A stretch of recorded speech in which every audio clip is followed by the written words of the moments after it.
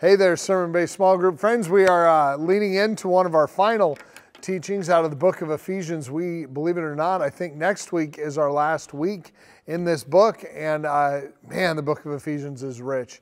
It's been so good to just be studying it and working through it together. Today we turn ourselves towards Ephesians 5 or 6, 5 through 9. And hopefully you've read that, and we can really take a minute and look at what does it mean for us in our context to know that the place where we spend a lot of our life, our work, is actually a primary way of displaying the gospel. Francis of Assisi, the Catholic saint, said it this way: preach the gospel at all times, and when necessary, use words. And I think that applies especially in this passage. And in this teaching, really what we dove into is whether you're a follower, a laborer, or whether you're a leader, someone in authority, the call is the same. It's to use your life to make Jesus Christ known. So a couple of things. Here's what I think is important that you take out of the sermon. First of all, if you are a person who's working for someone, it doesn't matter how good or bad your boss is. That doesn't change the calling on your life to display Christ in that context, regardless of how the authority is. So let's say you have a tyrant for a leader. Here's what I would say: love that leader. It goes against culture, and you're like, dude, you don't know how bad my boss is. I really don't. I don't, but I know this. You don't know what broke them. You don't know what broke that leader, the person in authority over you. You don't know what has happened that caused them to be such a tyrant, but you do know the one who can heal them.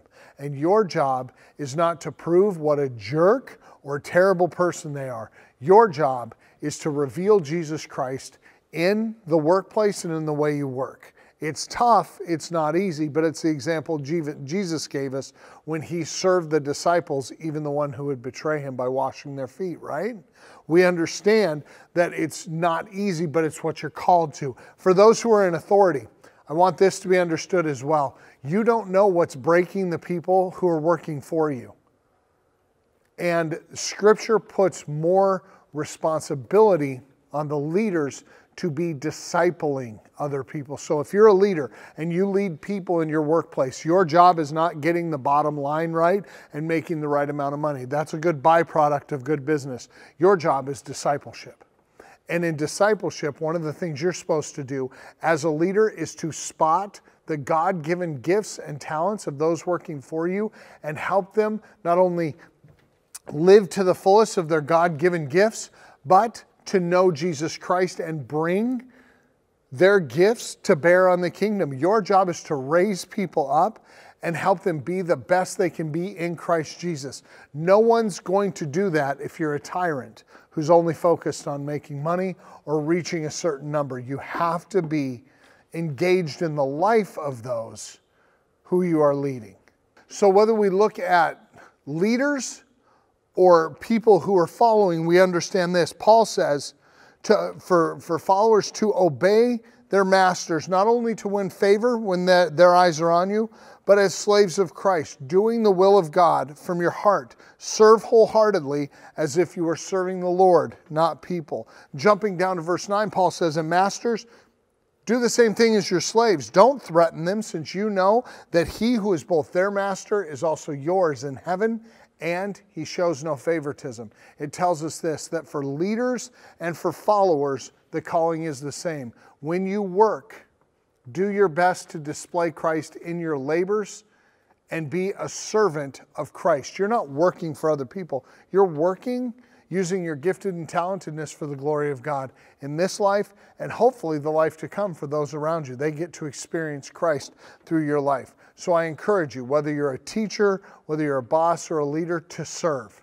And if you're an employee and you work for someone, to assume the best of them, but also your life is to serve those who you work for as though you're serving Christ. You are serving, you are there to work and give a good account of the giftedness you have for the glory of Jesus Christ.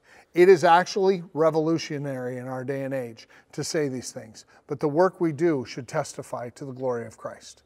The first question that we have for today is, what are the traits of a difficult boss? What are some of those things that make someone very hard to work with or work for? Talk about it in your group. And remember, even your bosses are people too. So be honest, but don't be careless in what you say about people.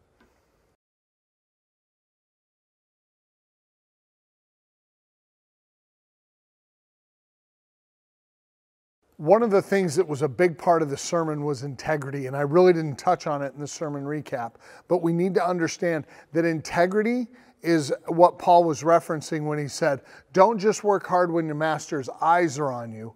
Work hard all the time as though you're working for the Lord. Integrity matters. We must be the same people when people are watching and the same people when no one's watching. We either are a person of integrity or we are duplicitous. There's two different versions of us. We have to reckon with that. So knowing that integrity matters to God, we look at this question, and I want you to kind of wrestle with the description. How do you describe integrity? How would you define it?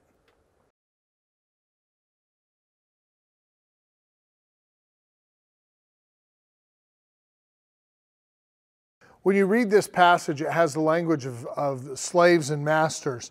But in your day-to-day life, in the life you lead, apart from the ancient Greco-Roman world where slavery was common, are you someone in authority or are you someone under authority? Don't let the language keep it in the past. Bring it to your current context. Are you someone who lives under authority or are you someone who is in authority? Talk about it in your group.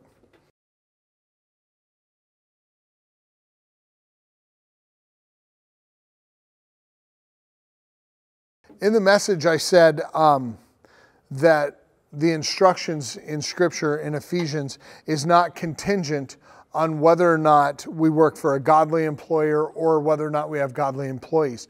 Do you agree with that?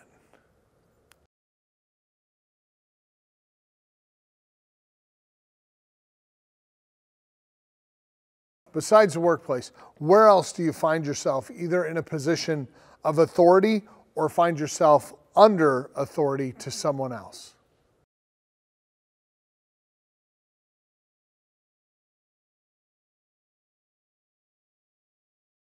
Friends, I hope that this book, this teaching, this sermon-based small group has allowed you to see a very practical way that your faith can be visible to the world around you. If you work full-time, 40 plus hours a week, your faith can be a living billboard. And the way we lead and the way we follow reflects one, the Lord Jesus Christ. And I hope and trust you're able to do that well with some new clarity on the importance of how we do that. Bless you, and I hope your sermon-based small groups are awesome today.